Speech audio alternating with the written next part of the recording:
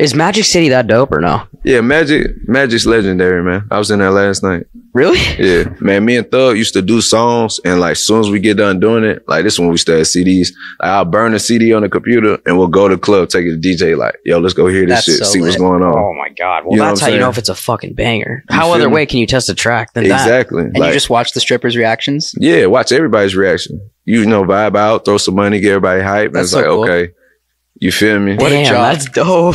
So innocent, so pure. But hey, focus groups, baby. Focus group. Hey, who do I take it to see if it's gonna pop? But he did influence a little bit. I know why they're doing it, you know what I'm saying? Let's influence the crowd, throw some money. But I want to hear the raw perspective of the crowd without all the other exciting elements going on. You know what I'm saying? I get what you're saying, though. You want the uninfluenced. Yeah, I want the strippers standing there with their arms folded, looking at Metro and Young Thug bobbing their head and be like, I don't know if I fuck with that bass line on the second chorus, bro. That's what I want, bro. You know what I'm saying? Hey, see, in that case, you need to catch them after hours when it's not going to affect the rest of their business. Yeah, but it's funny because now with the money involved, it feels like it's no different than like a test ad. You know what I'm saying? It's like you're an artist and you're like, hey, I got $500 to spend to see if this particular demographic of people like my music before I scale it. This is that, bro. Hey, I'm going to go to this environment where I think that this demographic of people will like this. I'm going to drop 20 bands on my test. And if it hit, hey, man, we going to the label for a couple of M's. If it don't hit, hey, man, back to the lab. You know what I'm saying? And now, artists, managers, and the like, who do y'all test y'all's music with? Yeah. That's a question. Put that in the comments. Yeah, I love to know. You know what I mean? Yeah, exactly. I will 100% would love to know, and I think other people would love to know.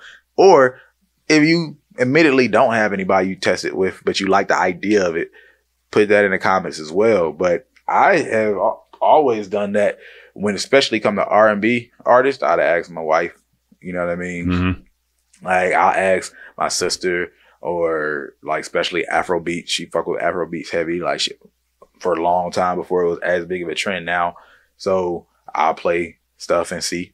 So I think like when we were working with Twitch, just put that shit on, you know what I mean? Oh yeah. And then see what happened, you know?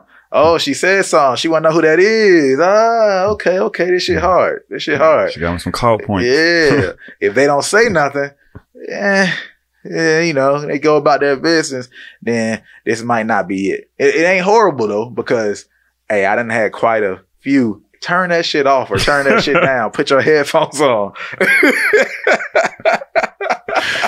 Brought this heathen, this mess in our home. Let me take a quick second to say, if you're an artist trying to blow your music up, or if you're a manager, a music professional in general, trying to help an artist blow their music up, I have something that's a game changer for you, and it's completely free. As you may know, we've helped multiple artists go from 0 to hundreds of thousands of streams. We've helped multiple artists go from hundreds of thousands to millions of streams, chart on Billboard, go viral, all of that stuff. And we've now made the way we've branded multiple artists and helped them go viral completely free, step by step in Brandman Network. All you have to do is check out brandmannetwork.com. You apply. It's completely free. But the thing is, we're not going to let everybody in forever. So the faster you apply, the better your chance of getting accepted. brandmannetwork.com. Check it out. Back to the video. But you brought up a good point too, though. Like, you got to make sure that the people you're testing it with are typically that demographic. Because I do think a lot of artists make the mistake of trying to get people that don't like that type of music to judge their music, right? It's the biggest reason of why I don't like artists standing on like the street trying to get people to listen to their music. It's like, bro, I'm just walking by. You don't know what I listen to, bro. You over here trying to get me to listen to your indie folk cover. I don't even fuck with that, bro. You wasting your time. You know what I'm saying? If that was an ad, that'd be a wasted dollar right there. You know what I'm saying? Just trying to convert me. Cause I do the same thing with campaigns. Like whenever we get a client and, you know, we have the song, I try to think like, who do I know in real life that I think will like this? And then I'll do the same thing, man. Let me see if I can get around them and just play it real quick and not say nothing and see what they say. Or like, or sometimes I hit them like, hey bro, what you think about this? You know what I'm saying? Because I mean, one, you'll learn if you right or not. And then two, you know, regular people don't have the same reservations about music and the music industry as we do. So they tend not to overthink it as hard as like we do. You know what I'm saying? Exactly. You know, so they can be great sources of opinion because like, yo, this is your target demographic. Ideally, like, you know, listen to what they have to say. And then 3, sometimes they give you ideas that you never thought of. Going back to that, you know, sometimes as people in music, like you overthink it. Oh, bro, this would be crazy if y'all like got this one meme page that posts like horse memes to do it. You like, what, bro? Like, where you getting that? I had a friend say that once, bro. He's scrolling and it was like a horse page posting horses with like rap music in the background. I was like, bro, how did you find this shit? Like, why do you know about this? You know what I'm saying? But they give you ideas. I'm pretty sure people came up to them in strip club like, man, this shit would be crazy, blah, blah, blah, blah. And they probably was like, oh shit, you're right. They would go crazy over there. You know what I'm saying? Let's take it there, figure out how we can get it over there once it's out. So yeah, like if you are an artist that feels like you don't have that focus group, like try to think about people in your real life, coworkers, schoolmates, family members, people you might not even like that much that you've seen listening to that type of music or your style of music before, or you know them well enough to know they like that type of stuff. Yep. And then hit them and be like, hey bro, like, you know what I'm saying? What you think? Like, you fucking with it? Yeah or nay? You know what I'm saying? What we doing? Yeah or nay. Yeah or nay. And I like that you mentioned those artists who are out on the street selling. Yeah. Now, it's one thing if you like really are targeting it. You know what I mean? Like a lot of the street artists, different term, right? Not artists on the street, but like street music.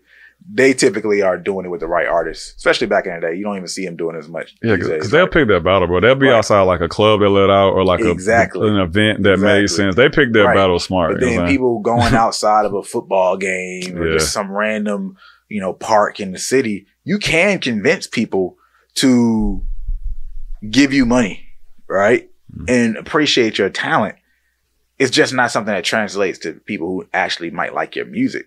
Some of those people might, some of those people might not, right? It'll be like families. Oh yeah, you're a really great singer, right? But everybody in that family environment might not necessarily like your music, or you just putting your talent out there has nothing to do with the sound that you present your music in, because you're just doing some kind of random cover. So it's like, be mindful, or just know the objective. Because if you're just out here to make money, cool. Yeah. If you're just out here to capture some footage of you doing this and hopefully make some money or whatever while you're down here, cool. Just don't expect it to be something to generate fans in a real way. Yeah, bro. Because I think what artists have to realize is that people don't like hurting other people's feelings like that. You know what I'm saying? Most people don't. Most people are okay people. Yeah, exactly, bro. Especially if they don't know you. You know what I'm saying? It's like, I don't know you. I have no reason to be rude to you. You know what I'm saying? You ain't did nothing to me. So I also don't know what you might do because I don't know you. Actually, yeah, that's a great point. But it's like they'll give you these answers sometimes that just, bro, you know they lying, bro. Like I've seen like rap homies doing it, and it'll be like some like older white guy. And like, what'd you think about this? And he's like, oh yeah, this is dope, man. This is hard. I'm like, bro, look at him lying, bro. Just lying like fuck. You don't listen. Name 3 rappers right now. Oh, I like that Jay-Z guy's cool. It's like, all right, man, get him out of here, bro. It's a waste of time. Get me out of here. So that's my biggest qualm with it. Like, no, it's just like, hey, man, just pick your battles for it, Wiser. 100%, pick the right focus group. you gotta pick the right focus group, but having a focus group is valuable. Now, next topic,